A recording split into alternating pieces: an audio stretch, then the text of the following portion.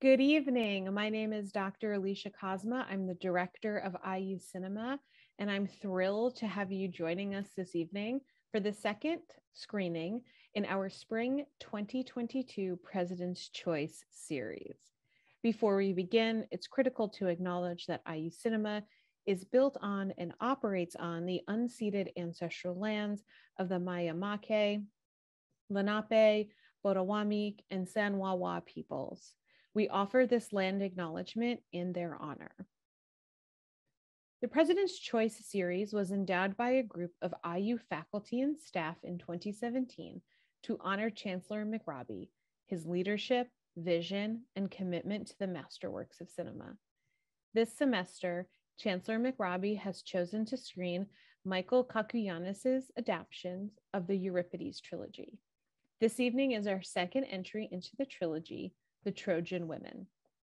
If you were fortunate enough to have attended last week's screening of Iphigenia, you would have heard in Chancellor McRobbie's excellent introduction that these stories have been irregularly adapted to the screen.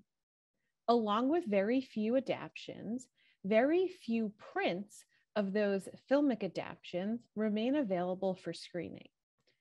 While there was sadly no version of the Trojan Women that would have been acceptable to screen in our auditorium, we're very fortunate to have found a version of this film, which the excellent IU Cinema Tech Department has worked with to ensure it will screen at its best possible self on your computer this evening.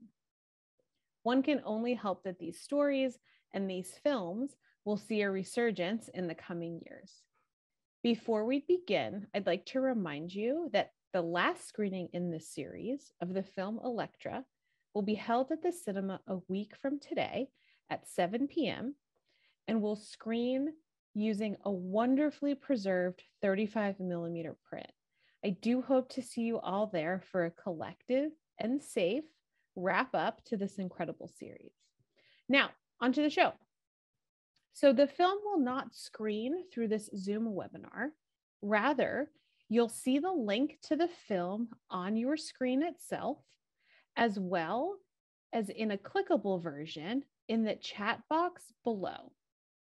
You'll need to open a browser window to watch the film using the link and the case-sensitive password provided. So just to be clear, the password is case-sensitive. You will see that the password is in all caps. You should type it into our virtual screening platform in all caps. If you have any issues accessing the film, please feel free to ask a question using the Q&A box, which you can reach by clicking on the Q&A button at the bottom of your screen. Our wonderful house manager, David, and tech coordinator, Seth, are here to answer your questions and help in any way. And they will be on the Zoom for approximately 15 minutes after the start time of the film to provide assistance. If, on the unlikely chance that you have any issues while watching the film, it will be available in our virtual platform using the same link and password for up to 24 hours, so you can return and enjoy it, or even watch it a second time if you choose. Once you've successfully accessed the film, you can leave the Zoom, grab the popcorn, and get ready to enjoy the film. So a huge thanks again for everyone coming out this evening, and really looking forward to seeing you all at the theater next week for Electra.